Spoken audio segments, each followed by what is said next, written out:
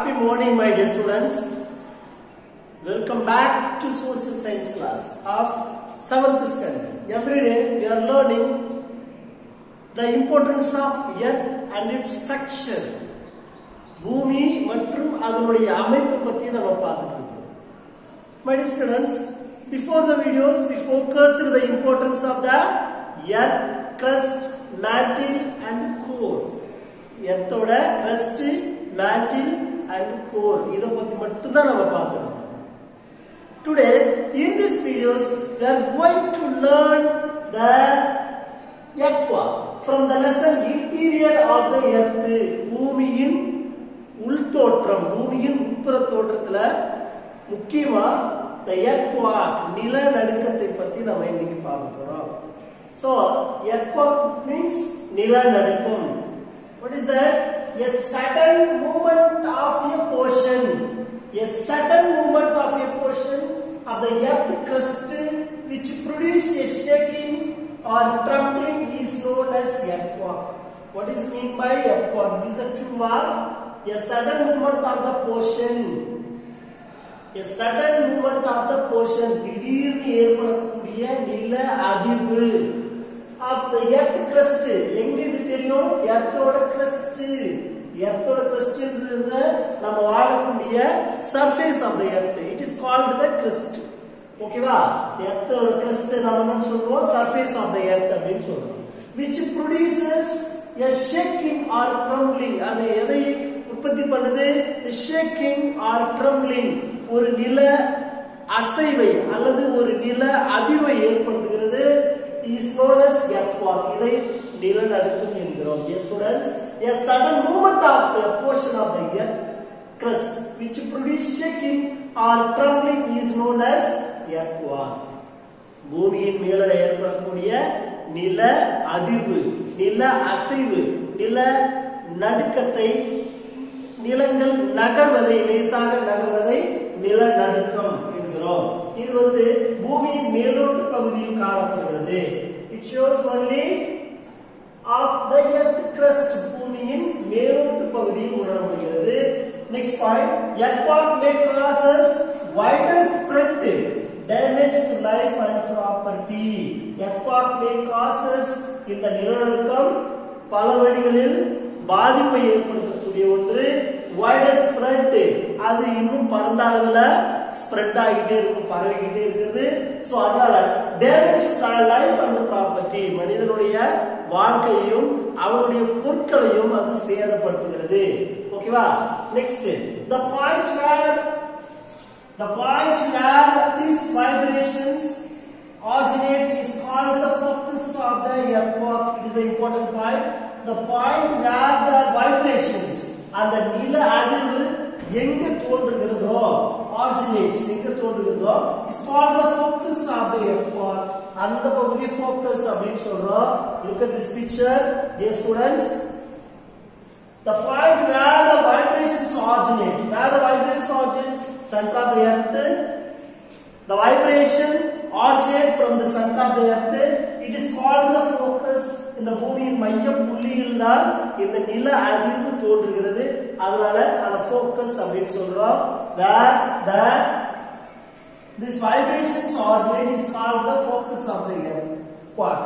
அப்போ பூமியின் மைய புள்ளியில நிலநடுக்கம் தோன்றுகிறது. அந்த மைய புள்ளியை நம்ம என்ன சொல்றோம்? focus of the earthquake. நிலநடுக்க மைய புள்ளி, நிலநடுக்க மைய புள்ளி அப்படினு சொல்றோம். the point of the earth surface, the point of the earth surface directly above the focus is called the epicenter of the earth. The point of the earth surface, இப்போ நிலநடுக்கம் இந்த பூமியின் மைய புள்ளியில ஏற்பட்டது. It is called focus of the earthquake. நிலநடுக்க மைய புள்ளி அப்படினு சொல்றோம். So directly phases of the earth surface, அது அலைகளாக அனைத்து திசைகளிலும் டிராவல் ஆகுது. சோ அந்த எர்த்தோட சர்ஃபேஸ் பூமியின் மேற்புற தோற்றத்துல அந்த நில அதிர்வுகளை ஏற்படுத்துகிறது. This place is known as epicenter. Look at here. Yes, the point of the earth surface. Earth surface என்றதுனா இது எர்த்தோட surface. So this is point of the earth surface directly above the focus. எங்க directly above the focus focusல இருந்து டைரக்ட்டா மேல இருக்கக்கூடிய பகுதியை நாம என்ன சொல்றோம் yes is called the epicenter of the earthquake நிலநடுக்க மேல் புள்ளி so இது மைய புள்ளி focus means மைய புள்ளி origin of the earthquake is called focus above the surface of the earth places directly focus நேரடியா சந்திக்கிறது எங்கிருந்து from the focus இருந்து சந்திக்கிறது so epicenter நிலநடுக்க மேல் மைய புள்ளி அல்லது பூமியின் மேற்பகுதியில் ஏற்படக்கூடிய மையம் அப்படினு சொல்றோம் epicenter மேல் மைய புள்ளி ஓகேவா நெக்ஸ்ட் from the focus எங்க from the focus earthquake vibrations travel in different directions in the form of seismic waves இந்த மைய புள்ளியில் ஏற்படக்கூடிய நில அதிர்வு so seismic waves ஆக எப்படி seismic waves நில அதிர்வுகளாக இந்த எர்த்தோட அனைத்து டைரக்ஷன்ஸ்ல என்ன ஆகுது சோ அது டிராவல் ஆகுது yes from the focus எங்கிருந்து from the focus the earthquake vibrations நில அதிர்வு travel ஆகுது நகருது different directions பல்வேறு திசைகளில் நகருது சோ இது ஒரே டைரக்ஷன்ஸ்ல மூவ் ஆகாது so these are the directions so vibrate directions in the form of seismic waves in the form of the seismic waves are form ஆகுது ஓகேவா dear students it is the earth it is the earth yes model of the earth this is focus மைய புள்ளி where the earthquake originate is called the focus the directly above the center the earth surface is called epicenter the seismic waves directly originate here and comes on the surface of the earth good next these are the fault scarp these are the fault scarp actually this is the made by land the fault scarp இங்க நில அதிர்வு எங்க ஏற்படுகிறது இந்த பகுதியில் ஏற்பட்டது so அப்ப நிலநடுக்கத்தினால சில மேடு பள்ளங்கள் உருவாகுது இல்லையா சோ அதான் fault scarp செங்குத்தாக இருந்த நில நடுக்கத்தினால சில மாற்றங்கள் ஏற்படுது and fault race சோ இது வந்து fault race இந்த பகுதி இங்க இருந்தது சோ fault race ஆ இருந்தது next the seismic waves the fault plane அப்போ நிலத்தில் சில மாற்றங்கள் ஏற்படுகிறது these are the very important point dear students look here the earthquake the sudden movement of a portion of the earth crust which produce a shaking or trembling is known as earthquake பூமியின் மீது ஏற்படுகின்ற அசைவு அதிர்வு நில நடுக்கம் என்று அழைக்கப்படுகிறது earthquake may causes widespread damage to life and property இது மனிதர்களுடைய வாழ்க்கை மற்றும் அவருடைய பொருட்களை சேதப்படுத்துகிறது the point where the vibrations originate is called the focus of the earthquake so எங்க நிலநடுக்கம் தோன்றுகிறதோ அதை மைய புள்ளி அப்படின்னு சொல்றோம் இந்த மைய புள்ளி focus next point the point of the earth surface directly above the focus is called the epicenter of the earth the point of the earth surface the point of the earth surface மேல் பகுதியில் இருக்குது so directly above the focus ல இருந்து டைரக்ட்டா மேல இருக்கக்கூடிய பகுதி is called epicenter of the earthquake epicenter of the earthquake அப்படினு சொல்றோம் ஓகேவா next points from the focus ல இருந்து the earthquake vibrations travel in different directions இப்போ எல்லா டைரக்ஷன்ஸ்லயும் அதனுடைய waves சென்ட் பண்ணிக்கிட்டே இருக்குது in the form of seismic waves எப்படி இருக்குது seismic waves அனுப்பிக்கிட்டே இருக்குது ஓகேவா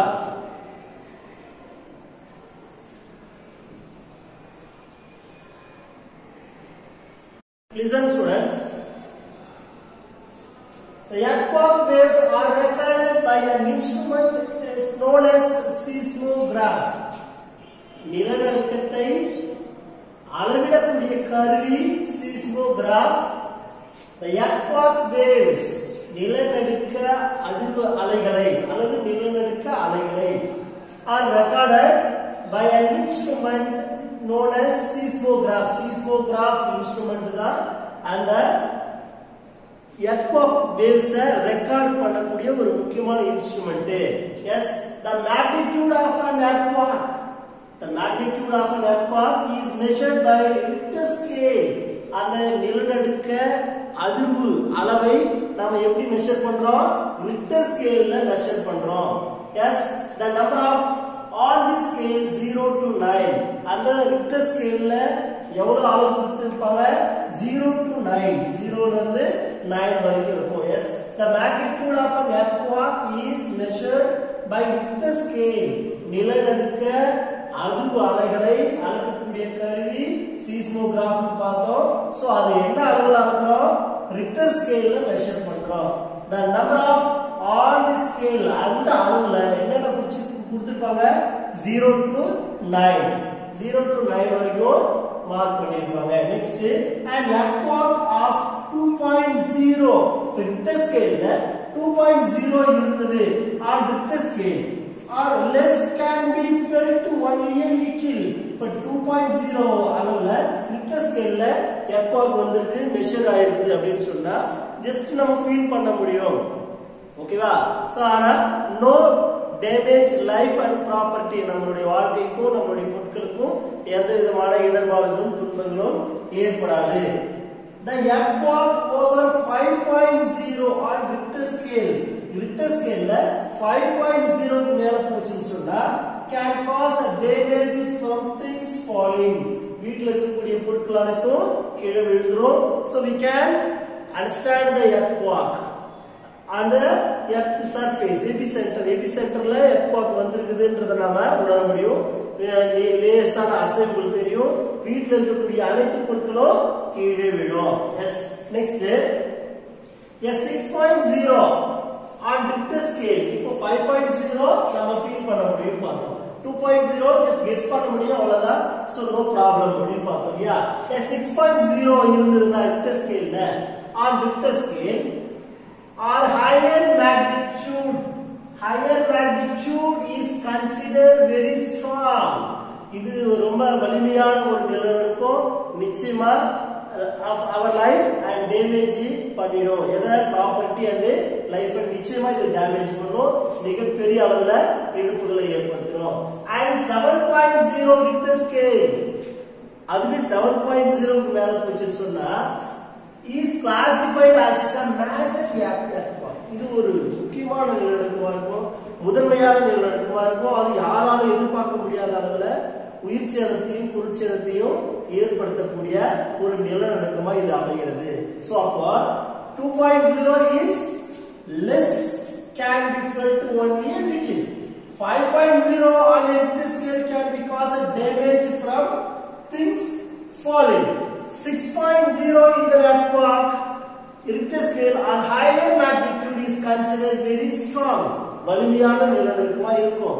மிகவும் வலிமையான நிலநடுக்கமா இருக்கிறது 7.0 richter scale is classified as a major earthquake இதுதான் மிகப்பெரிய இழப்புகளை ஏற்படுத்தக்கூடிய ஒரு நிலநடுக்கமாக இருக்கிறது dear students thank you for watching this video thank you